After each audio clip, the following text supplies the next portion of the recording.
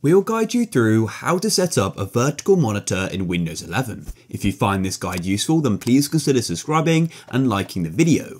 Firstly, you want to go and make your monitor or rotate it into the vertical position. And then after you've done that, there's then a simple setting we can go and change in our Windows settings for it then to go and be sort of in the right orientation in Windows itself. So rotate your monitor, and then what you need to do is right click on your desktop and go and click on display settings, or alternatively tap on search at the bottom and then type in display settings like that. Once it opens, go and select the monitor, which is vertical. So in this case, it's my monitor 1. Then all you need to do is scroll down like this until you get to scale and layout, and you can then click on display orientation. At the moment it's set to landscape, but what we can do is go and change it to portrait. As you can see, we have got portrait flipped and portrait.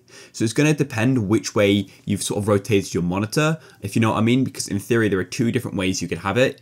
So if it doesn't look right or it's upside down, then you can always use portrait flipped. In this case, I'm going to start with portrait. And then just like that, it will take a moment for everything to change. And my monitor has now gone vertical. And if you're happy with it, click on keep changes.